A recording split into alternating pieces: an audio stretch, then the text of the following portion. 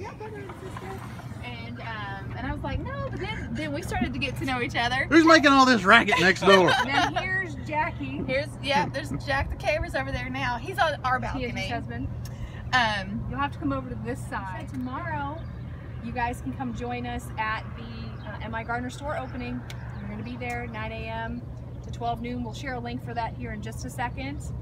And it's going to be lots of fun. It's going to be awesome. Yeah. You don't want to miss this party. This is just a few of the people. This is just like the couple people that were up at 8 o'clock in the morning on the balcony. Mm-hmm. Yeah. Yeah. I mean, Luke will be there. Luke will be there. Mrs. MIgardener will be there. It's going to be an amazing time, and I cannot wait. We got.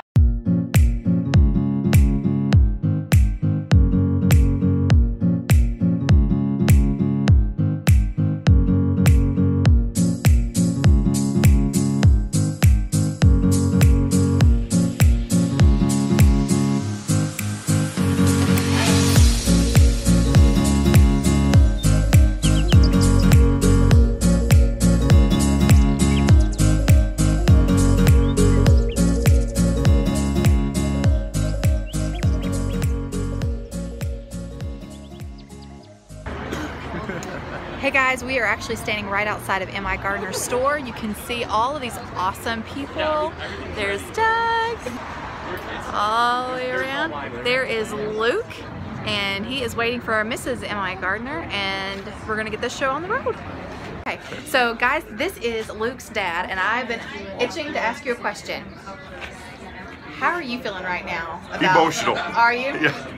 Yeah, very. Okay, you're gonna make me cry. No. This is a beautiful day for Luke, and he started gardening when he was still in high school, and he did it every day. I couldn't believe how many times he maintained his video presence online.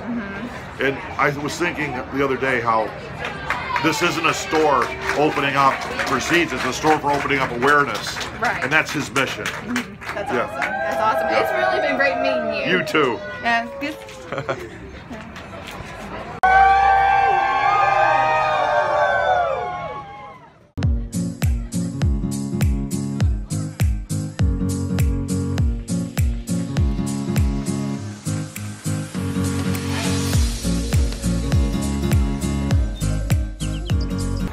We are just so thankful that you all have come out to be not only in the rain, but some have traveled through states and states to get here.